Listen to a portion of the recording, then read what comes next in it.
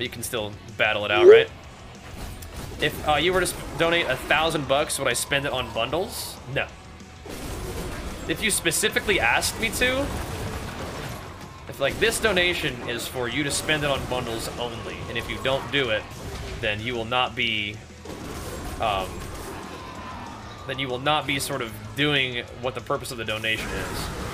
Then maybe I'd really have to talk to you about that and be like, are you sure that I can't like use this for my son's college fund instead? Like, are you sure you're not just wanting to support the channel because you enjoy the content? But like, if you were to donate $1,000, would I just be like, sweet, finally I can afford bundles? No, that's not.